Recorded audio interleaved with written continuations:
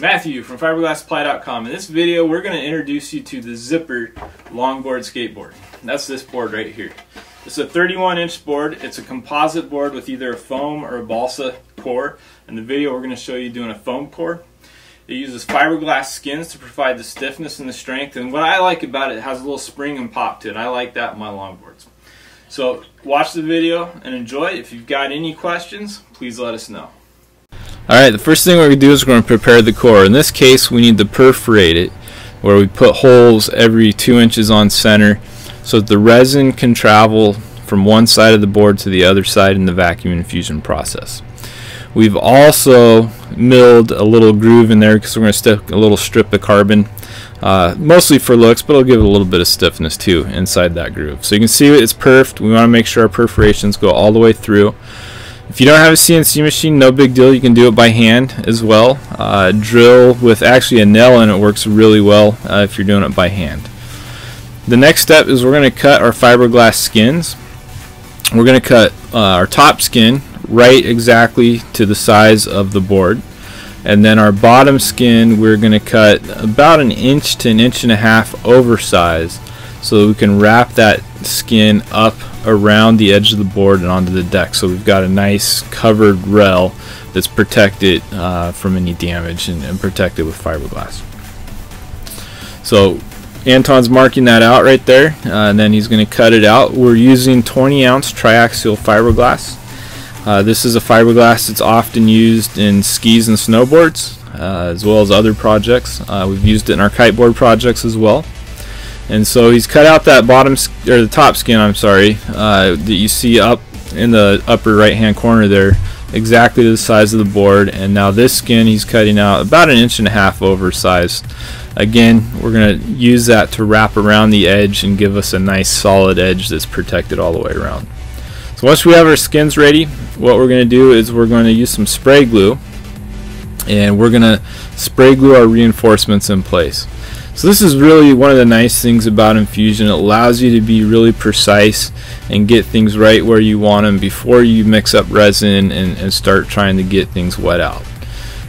So he's got that carbon strip there down the middle, spray glued in place, and now he's going to spray glue the bottom skin. And you may be using a little bit more spray glue than you need. Go sparing with it. You don't need a lot, just enough to hold everything in place. So he put the core on top of that, and now he's going to cut some darts that allow him to wrap that fiberglass skin around the core. Again, this is what gives our edge strength and protection from, when your board crashes into things, and you don't want that to get damaged. So he's going to wrap that around. So cut some darts, use some more spray glue, and wrap that around all the way.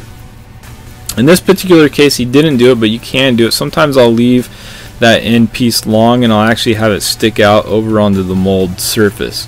The reason I do that is that gives you something to grab to get the board out of the mold when you're done. He didn't do that in this case. They were able to get it out of the mold, so no harm, no foul there, but that is an option. So once we've got that all wrapped up, he's going to drop the top piece of fiberglass on it, and then we'll get this loaded into the mold. What's really handy too about this is if you're going to do a number of boards while one board's in the mold, you can be doing this and have a whole bunch of cassettes or pre-prepared boards ready to go. So we're going to drop that top skin on, and that kind of completes what I would call a cassette. Again, for a production setting, while something else is happening in the process, you could prepare a whole bunch of those. So apply some release agent to the mold, make sure it's released. Believe it or not, we have had some people try that without release agent. It did not end pretty. Next, we're going to apply the sealant tape. It looks like he's twisting it at the corners there. I tend to tear it off and overlap. You can do it however you want. But we apply the sealant tape at this point because as we put our materials in there, if we drop a fiber or something over the line where the sealant tape is, when we remove that paper, it'll come off with it. The other reason kind of goes back to wet layup and really doesn't apply here, but if you dripped resin on there, if you're doing a wet layup and then tried to put your tape down, it won't seal. So He's also pre-installed his vacuum outline and his resin feed line. In this case, he's just running through the perimeter tape. We also have connectors that allow you to connect it through the bag, so there's a number of ways to do it. He's put the cassette into the mold, and now he's putting his process materials down. So the green material is Bleeder Release B, which is a silicone coated peel ply. It makes it easier to remove. A Econoply E would also be a good option, or Night Ply. The red material is his flow media that's going to allow the resin to travel a little faster through there and wet out the part. If you noticed, he trimmed that flow media so it ends about 1.5 inches from the edge of the board. That's super important. Once he has all that on there, his feed lines, the peel ply, the flow media, and his vacuum outline, he's going to put the vacuum bag on and seal that up. One of the most important things in infusion is to get a good seal on your vac or on your bag. If your bag is not sealed and you have leaks, you're going to have a high probability of losing your infusion or not being successful with it. One of the things that you do to get the bag to perform properly is put pleats in it.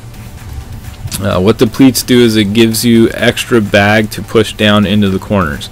This particular mold's pretty flat, so it really doesn't need a lot of pleating, but molds that have a lot of shape, you don't want to stretch the bag because the bag will relax back out when you put the resin into it. So you need to pleat it and have extra bag to get down into those corners and not rely on the stretch of the bag.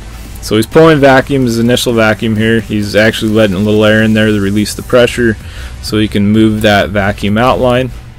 The vacuum outline you do want to get on the peel ply, but as far away from the cavity of the mold as you can. And he's adjusted his resin feed line. Once he's checked his vacuum level, he'll go ahead and shoot the board or infuse it, and that's what's going on here. So he's opened the valve and feeding the resin into it. We're using ProSet INF 114 with a 210 hardener and a little bit of blue tint in there to get that blue color. So about 17 minutes, 18 minutes to wet that out. With the polyester resins, we'd expect about 10 minutes. With the epoxy, you know, that 18 minutes is a good expectation. So once that's set, we're going to remove the processing materials from the board, and then we'll demold the board. If you've built this right, the trimming is really super simple. There's a little bit of flashing there, and you just sand that down so it blends with the surface of the deck. So we've got a really good infusion. That board looks great, really well done, and we'll see another picture of it here. He's trimmed that flashing down, and all that we need to do now is drill the holes for the trucks and mount that sucker up and go ride it. So thanks for watching, and if you got any questions, please feel free to get a hold of us. Thank you. Just to recap real quickly, what we did in this video is we put everything in that mold dry. We put it under vacuum, and then using the difference in atmospheric pressure, we pushed the resin in and the board wet itself out. We made a really great looking board. It's going to bring somebody a lot of pleasure for a long time. So thanks for watching this video.